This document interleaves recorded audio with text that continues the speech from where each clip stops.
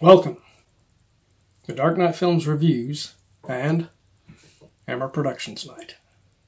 Tonight I will be reviewing Dracula Has Risen from the Grave, released in 1968. Dracula Has Risen from the Grave stars Christopher Lee, Veronica Carlson, Barry Andrews, Rupert Davies, Ewan Hooper, Barbara Ewing, Marion Mathie, and Michael Ripper.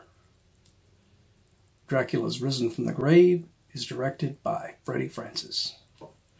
Now, Freddie Francis is another one of those great directors from Hammer, much like Terence Fisher. Any film that he directed for Hammer was great. This one was written by Anthony Hines, and it has the music behind it of James Bernard once again. So, I mean, it has all the makings of a great Dracula movie with Christopher Lee. And plus you have a great leading lady with the gorgeous Veronica Carlson playing Maria Mueller in here. And then you have her father is played by a great character actor, Rupert Davies.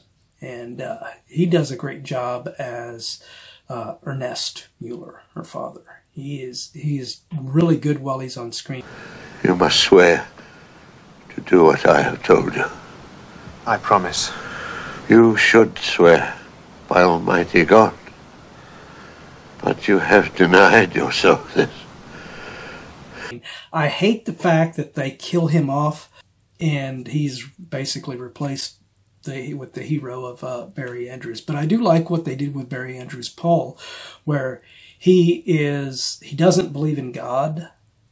So he is the stuff that you normally would use to fight a vampire, like a cross or, you know, being able to believe in God and drive a stake through the vampire's heart. He doesn't believe in any of that stuff. Pray!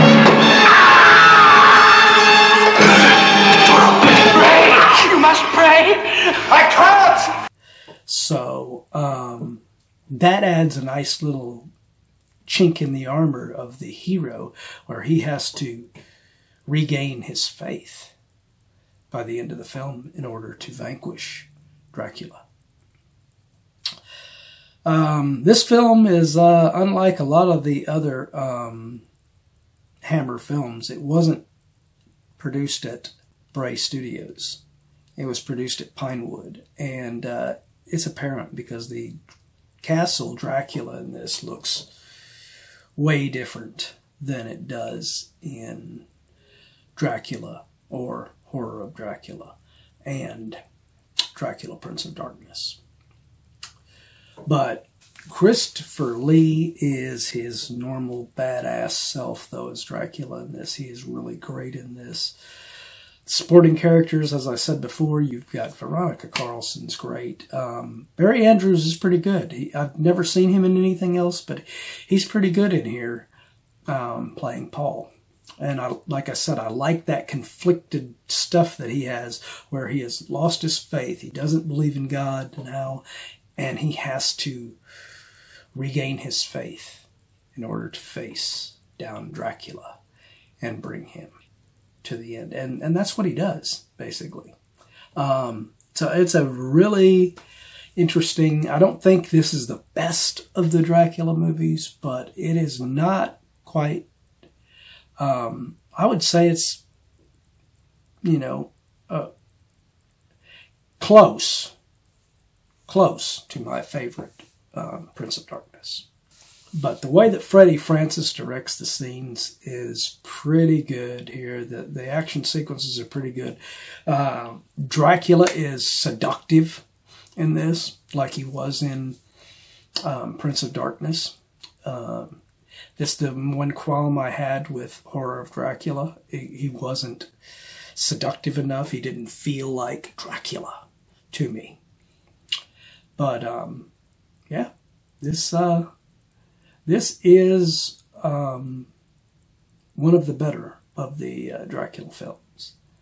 In fact, I think I'll give Dracula Has Risen from the Grave. I think I'll give this one a 8.5 out of 10. This is a really good Dracula film. Great performances, like I said. Great leading lady with Veronica Carlson. And a really good conflicted hero with Paul, Barry Andrews. So, what did you think of this film? Do you agree with my review? Do you disagree? Let me know in the comments down below what you think of this film. And, as usual, if you like this review, do not forget to like, share, and subscribe, because it really does help this channel out a lot. Anyway, hope you will join me tomorrow for Action Movie Night. Anyway, thanks for watching.